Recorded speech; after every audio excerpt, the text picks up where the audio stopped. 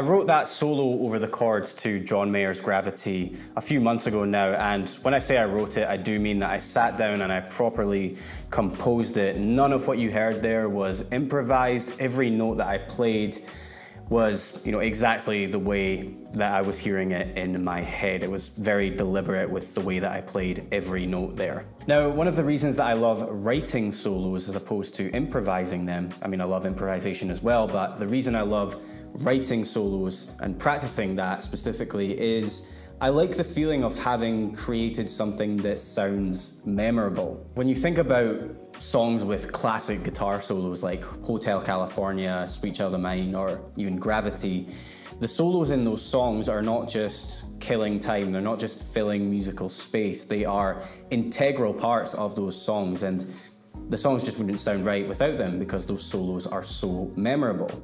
Now, what is it that makes something memorable? It's repetition.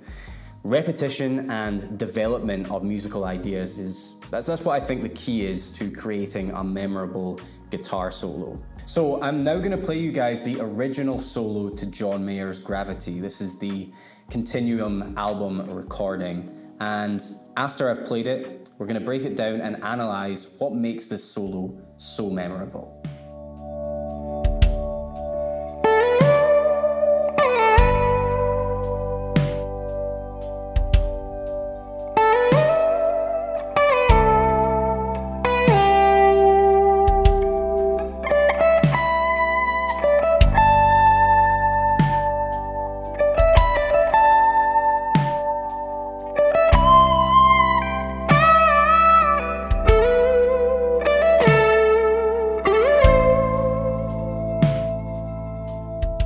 That solo is just 8 bars long, but there's 3 very memorable passages in it that make you want to almost like sing along with the solo when you hear it. So John opens with this.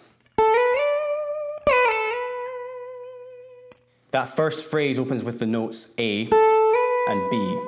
He's sliding up from A into the note B. And he goes up. The highest he goes is he goes up to the note D.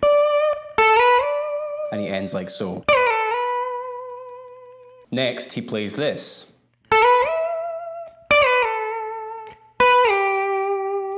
So what he's done there is he's repeated that movement from A to B on the same string, but he's developed that musical idea by going higher the second time that he plays it. So now he goes up to the note E before he finishes the phrase. So he's played 2 very similar phrases there, but he's just ended on different notes each time that he's played it.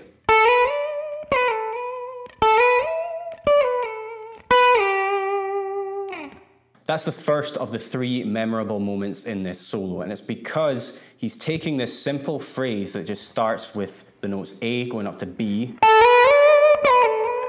He's taking that phrase and ending it differently. He's ending on different notes each time that he plays it. The first time he goes up to D, the second time he goes even higher up to the note E. So that's something that you can try the next time you sit down to practice writing a solo. Open with a very simple phrase and develop that phrase by repeating it and changing the note or notes that you end on. So here's another example of me doing exactly that.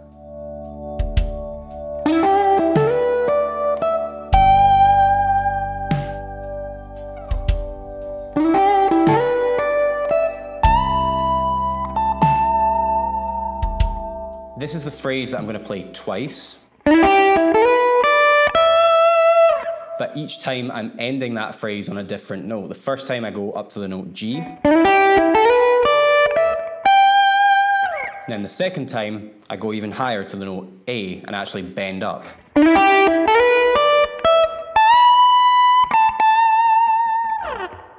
The second memorable moment in the original Gravity solo is this.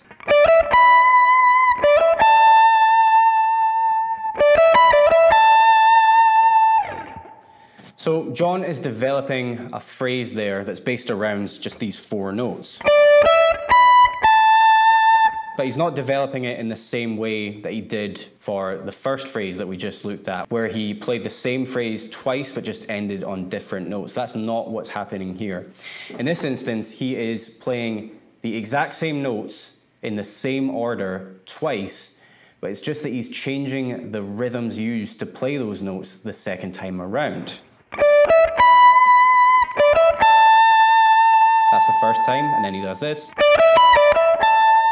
Just slightly different rhythms to develop a phrase that contains exactly the same notes in the same order. So rather than changing the notes of a basic musical phrase to develop a solo, you could instead play the same notes in the same order, but just change the rhythm the second time that you play it. So here's an example of me doing that.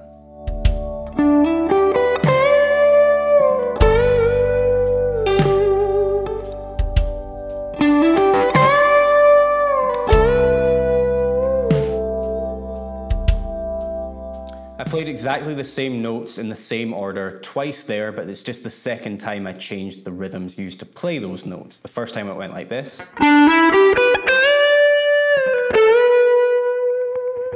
The second time I played those same notes, but with a bit more urgency.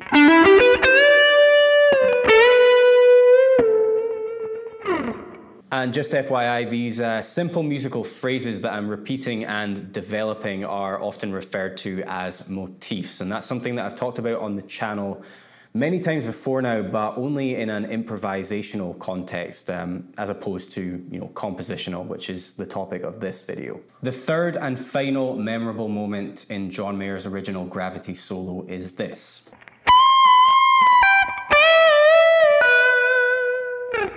Here, John is taking the rhythm and technique used to play a simple phrase that only contains 3 notes, C, B, and G,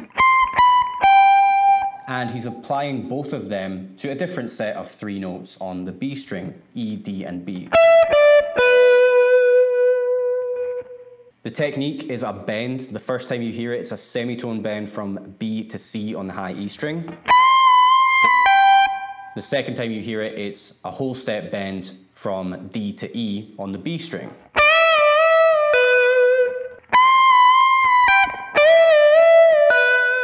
So this time, he's developed the motif by taking the same rhythm and technique used to play a phrase, and he's just applying it to a different set of notes. I actually did something similar to that in the solo that you heard me play at the start of the video, so here's the part that I'm talking about.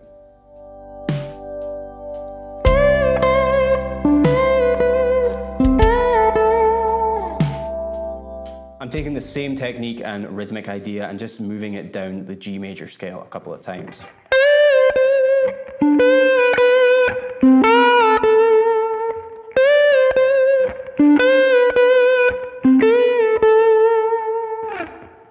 To recap on what we've gone over in this video, the next time that you're practicing writing solos at home, here are 3 things that you can try making a conscious effort to do.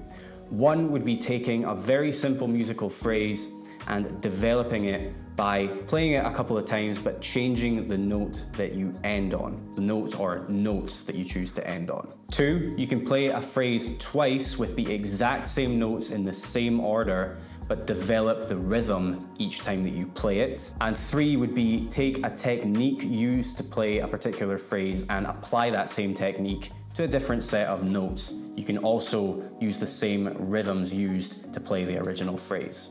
If you guys want to learn and study the Gravity solo that I played in the intro, as well as grab all of the tab files and the Gravity solo backing track, you can find all of that in the extras section at bulletproofguitarplayer.com. You can get started with a subscription plan on a monthly basis, which costs $12 per month, or you can opt for an annual plan, which is $120 per month. That's discounted down from $144, giving you 2 months of site access for free. Both plans give you the same amount of access, which is everything that you see on the site. That includes both parts 1 and 2 of Bulletproof Guitar Player, my original online guitar courses, which are designed to take intermediate guitar players to an advanced level of guitar playing. And you also get access to all of the bonus content that I make for my free YouTube lessons like this one. Thank you guys so much for watching this video. Like and subscribe if you are new, and I hope to see you in the next one.